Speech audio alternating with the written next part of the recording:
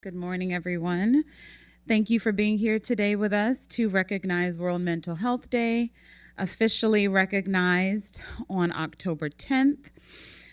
We have some great advocates and organizations represented here today, and I will quickly pass the microphone if you want to fill in the galley so everyone can introduce themselves. Thank you. Beth Tabachnik, Crisis Center. Pamela Saunders, Crisis Center. Deborah Ike-Lucy, Crisis Center. David Hill, Access to Behavioral Health Services. Samar Cleave, Local Behavioral Health Authority. Steffi Benjamin, National Alliance on Mental Illness, Montgomery County. Good morning, Lily Rojas, Wellness Program Manager. Amanda Cohill with the Live Well Program Wellness Coordinator. Good morning, Karen Bass, Health Insurance Manager for Montgomery County. Good morning, Kelly Collins with EveryMind. Good morning, George McFarland, African American Health Program. Good morning, Ingrid Lizama, Latino Health Initiative. Good morning, Candida Hines, African American Health Program. Good morning, Wanda Smith, the African American Health Program. Thank you all, and we will hear from Dr. Stoddard shortly. Just wanted to get started that this year's World Mental Health Day, the theme is mental health at work, so we have some advocates from Montgomery County joining us. Reflecting on this year's theme, I want to take a moment to recognize that a healthy and supportive work environment is crucial to fostering positive mental health for all workers and their loved ones.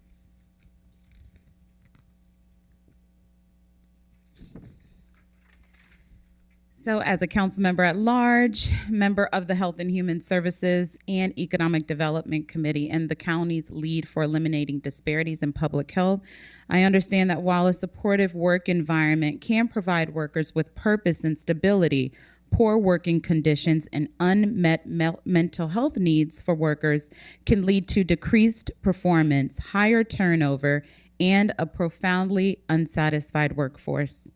Mental health issues can impact any one of us, no matter our background, upbringing, or socioeconomic status.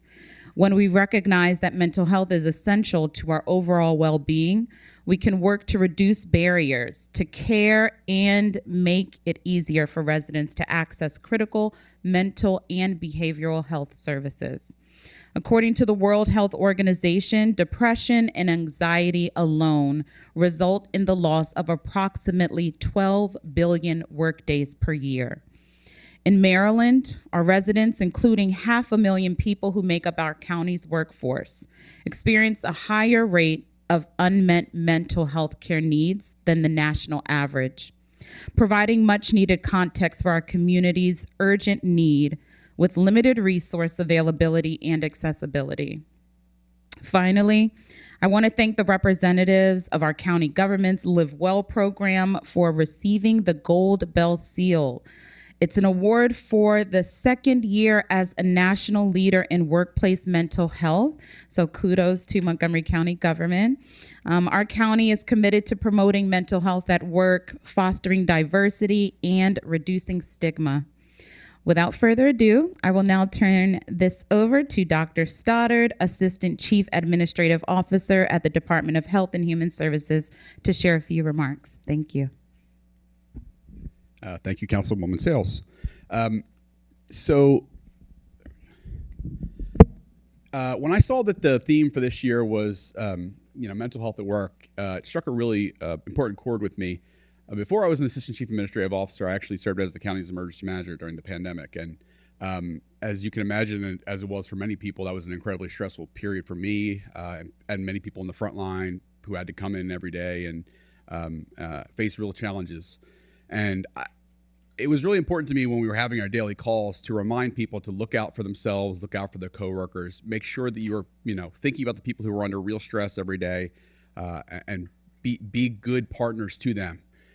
And I have no problem saying I struggled with stress and my own mental health during this period of time. It was an incredibly stressful period of time, and I only made it because I picked up a physical activity, and we'll talk about the Live Well program here momentarily, and because people called me and checked in and said, hey, how you doing? You eating healthy, doing the right things. And it gave me a real appreciation for the power of other people in my own mental health and the power of physical activity and exercise in there as well. And so I think that's just a really important thing that we're going to talk about with the Live Well program.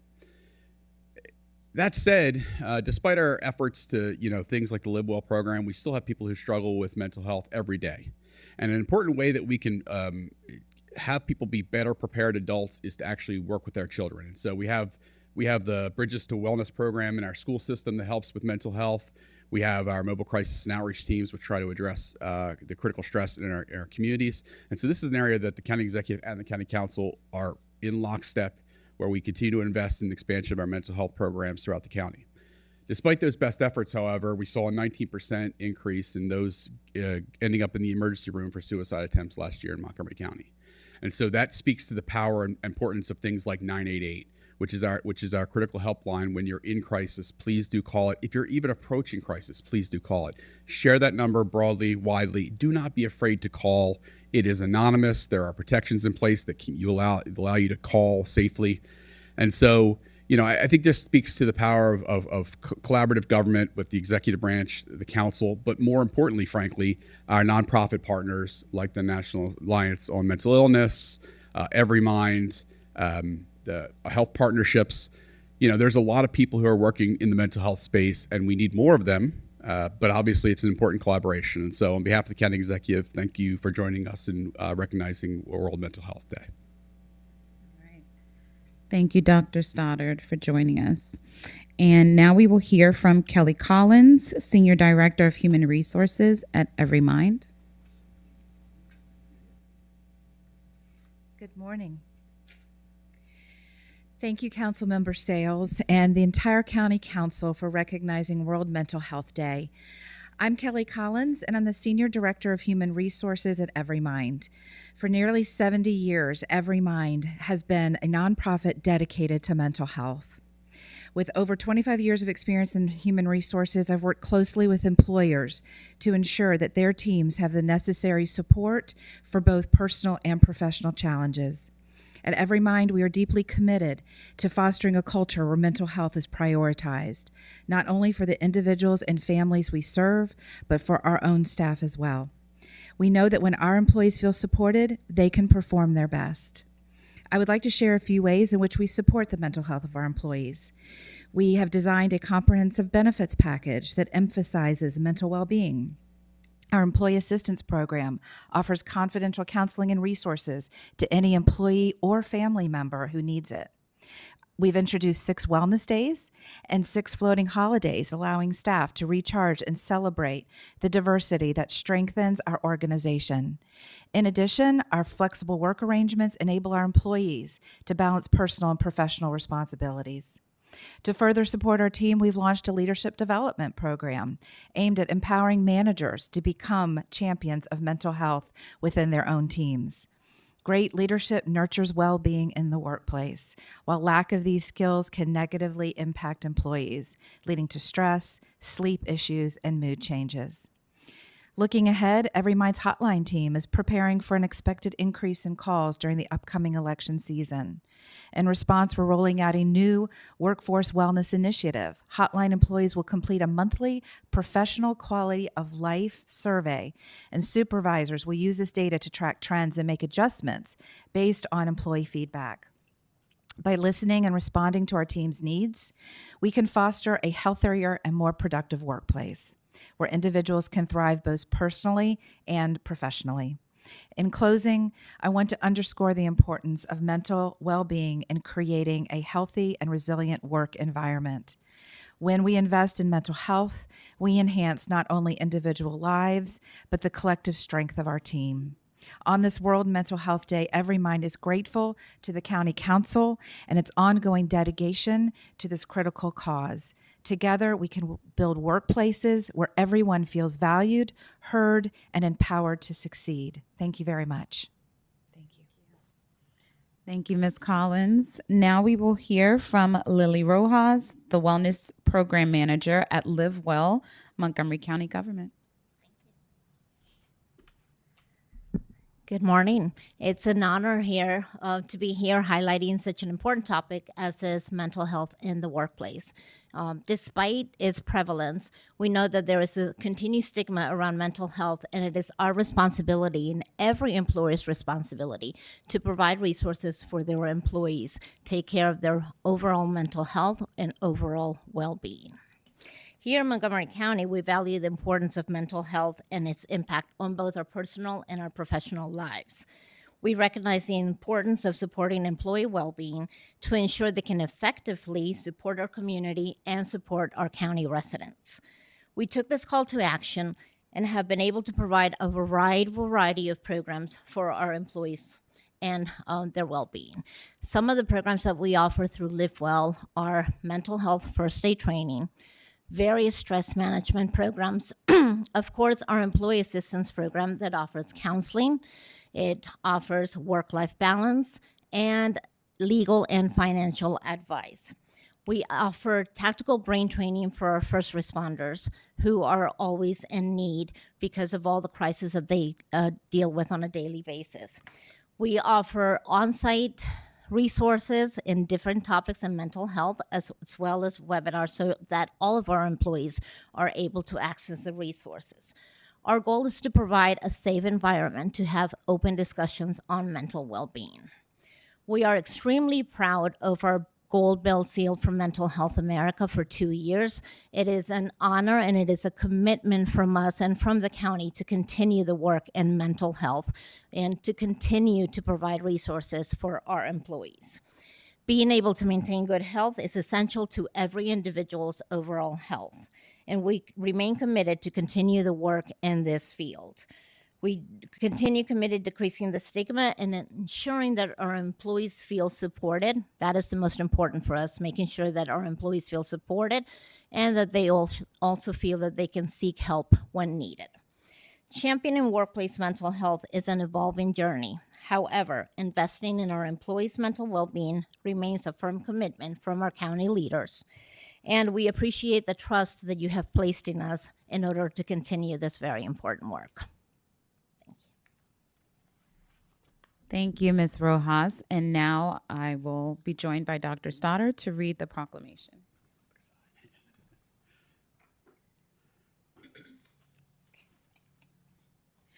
All right. Whereas World Mental Health Day is the only global day for mental health awareness, and this year's theme is Mental Health at Work, which focuses on highlighting the critical connection between mental health and workspace interaction. And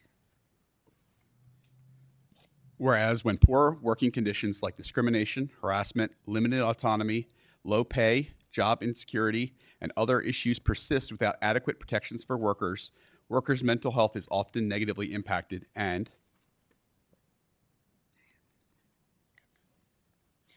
whereas over 1 in 4 adults in Maryland reported having symptoms of anxiety or depressive disorder, with 30% stating they have not received much needed mental health care. Cost prohibitive care, a lack of mental health professionals to meet existing demand, and a persisting negative stigma surrounding seeking mental health support are just some of the barriers to accessing mental health care, both in Maryland and across the country. And whereas vulnerable populations such as disabled residents, the LGBTQ+ community, our unhoused neighbors, communities of color, survivors of domestic violence, and people in detention and correctional facilities all disproportionately suffer from lack of access to mental health care. And whereas Montgomery County has made strides for their employees by implementing the award-winning Live Well Employee Wellness Program, expanding the Employee Assistance Program to connect employees to mental health professionals and resources, empowering workers through innovation, workshops, to make efficient changes to their work, continuing to evolve for the staff, and setting a compelling example for employers across the county to invest in their workers' mental wellness proactively. And whereas the county is continuing its investments in our mobile crisis outreach teams, the 988 Suicide and Crisis Lifeline, school-based health and wellness centers, and various mental and behavioral health programs targeting disadvantaged populations. And Whereas on World Mental Health Day, we urge all employers to ensure safe and healthy work environments, worker protections, and adequately resource support services to promote and protect every worker's mental well-being. Now, therefore, it be resolved that Mark Elrich, as County Executive, and the County Council of Montgomery County, Maryland, hereby recognizes World Mental Health Day as an essential day to advocate for and promote equitable access to mental health care for all, so that everyone has the opportunity to thrive at work and in life. Presented on this 8th day of October in the year 2024 by Councilmember Laurie-Anne Sayles, Mark Elrich as County Executive, and Council President Friedson on behalf of the entire council. Thank you.